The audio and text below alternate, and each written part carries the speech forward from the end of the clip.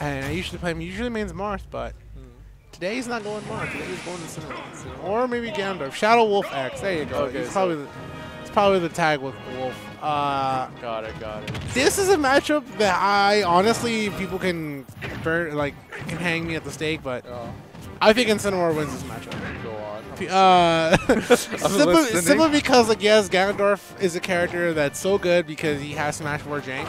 Yeah. But Incineroar, he just has intangibility with a lot of his moves. Not to say that Ganondorf doesn't, but like all of his leg moves have intangibility. Like up air, if he goes for up air, usually Ganon's like, oh, if you're approaching me, I'm gonna go for down, right? Right. His up tilt has intangibility, so all of his like actual like hitboxes have intangibility. So they're really good.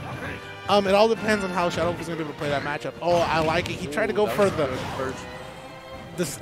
People call it Chromicide when you go for the.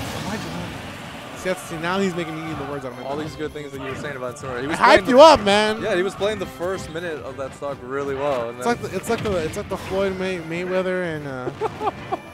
It's like any Floyd Mayweather fight, man. You just hype it up and then nothing goes on for the next 5 minutes. Yeah, sounds about right. Just play a timeout. Yeah. Yeah. Oh, Nair able to you directional air dodge. Yeah. Wow.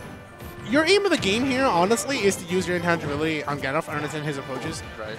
This almost is a game of footsies and whiffs. So your ability to understand how Ganondorf's going to approach you, right? Dive kick is usually one of them, and to be able to punish that, you do have neutral B, which is pretty much like Red Tornado from Zangief. Oh, there's grab. Get him off the stage. You will die. That percent. Yeah, because I would imagine for Incineroar, as long as he just stays outside of like Ganon, like side B range, he should be able to react. Oh, that's big. That's big, man. That's the fear factor. Wow, that was so brave. Oh, that man stomp to the go yard. for it. Stomp the yarn. How much is this gonna do? 61%. That hurts. But yeah, like as I was saying, as long as he stays just outside of side B range, he can react to all of Ganon's options and then just suppress him at the ledge. Oh, the serve? Or like this. The serve into the upper. Oh, man, you missed. Why were you on the stage?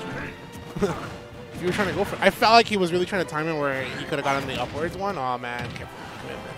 And then when it comes to chasing Ganon in the air, you never want to be directly below him. You want to be like... So if he's facing one direction, you want to be aligned right behind him. Yeah. So that way he has no option to like just suddenly come down and hit you. That was sad. And unless it feels because Pro tried to like, alright, he's got invincibility. Why would you go after him? Why would you go for an air-to-air combat situation? Right. You would just honestly respect the man and just like, alright, hold up, never mind. Back off. Just run away for 2 seconds. Yeah, exactly. That's the thing about the matchup between Incineroar and Ganondorf, right? Like, you have to respect, you never want to be directly below him because you might get dive kicked, you might get down air. But you have up air, which has intangibility, so you're able to challenge him for going that. And even then, you have if you read his one of those moves, you can go for clothesline. So that's your ability that you kind of want to counter again. And that's why I'm telling you, it becomes a game of whips and dash dances. But here's a stage that I wish was never legal. Same, but I can understand why Incineroar. Did you see the Evo rule set? We have this stage and Yoshi's Story available. I know, it's absurd. And it's like, you guys almost had the GOAT rule set. Almost there, but it's okay. But yeah, I can understand why Fro, the Incineroar, wants to go on this stage, right? Shorter blast zones means that the clothesline closes sooner, and then that platform will help for the vertical up airs. Yeah. You do have intangibility when you go for neutral B, which is Darkest Layerat, which is pretty good, especially at the ledge. You just have to be careful because you can get up attack, and your legs are not intangible. Your body is, though. So. Right. So you gotta be careful. There's dash tag. Solid move. I mean, I respect it, right? At that point, you kind of just want him to get him off you. True. But yeah, like Fro's doing, he had him stuck at the ledge, and he even stayed outside that distance that we were talking about. But he wanted to surprise him with yeah, Darkest Lariat. I just call it a Red Tornado because it's easier to say than Lariat. Oh. And not only that, it's the same thing that Zangief has in Street Fighter V. Right. So it doesn't have that cheap green punch approaching move he always has. God. Right. There, it doesn't have intangibility due to popular belief. Wow, man, you really just got up there and you gave him that. Did it, yeah. Man, you just really gave him that. Well, he read it, yeah.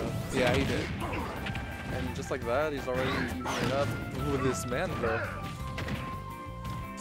He went for down tilt, and at that point he kind of stalled himself for a second because you can go for what it's. I call it the center side. Basically, it's like it works like the Chroma side. Right. And you can do it with a B.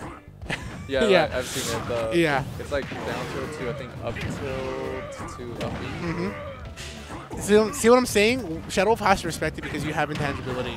And you have to be careful and you have to watch your landing. I think I have a match. Oh, man, you have a match. Good old Muffin from Mars taking over. Nah, man, he's just going to sit there. Look at it. Do you want it? Come on. I'll be back as soon as I can. All right, thank you. Down throw to Nair. Up air. I mean, for Shadowolf, he's not too far behind. Oh, dash attack. Wait. Dash attack. If you're going for dash attack, you usually follow with up air. Usually like those percents, so you have to be aware. Down air, wait for the up air. There it is. Get him off the stage. Barbarian slice. Nothing caught just yet. Fro kind of has to respect it, but you have to watch the landing, man. You got the middle platform. Always static there, and he went for the He went for revenge when literally he wasn't going to get hit. I think he was just trying to counteract the fact that he might have gotten hit by a wizard kick. So yeah. All right, well, that about wraps it up. 2-0 Shadowolfx, and I will see you guys in a minute when I get another commentator.